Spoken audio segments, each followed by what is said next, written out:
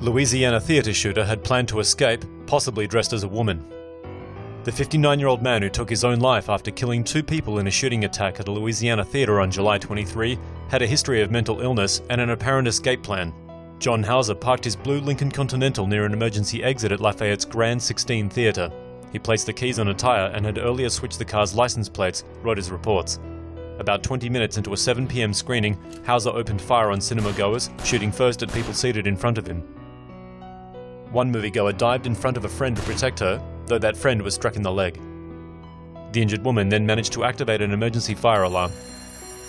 Alerted to the danger, cinema staff broadcast a PA message to all auditoriums telling people to exit immediately. Lafayette police responded quickly and say Hauser had time to reload his weapon at least once.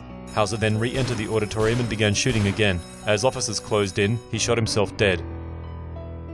Police found 2 10-round magazines in his possession. Police later found disguises including women's wigs and eyeglasses in a motel where he had been staying since early July. Police say they may never have a motive for his actions, though he had posted anti-government rants and previously been hospitalized for psychiatric care, Reuters and NBC reported.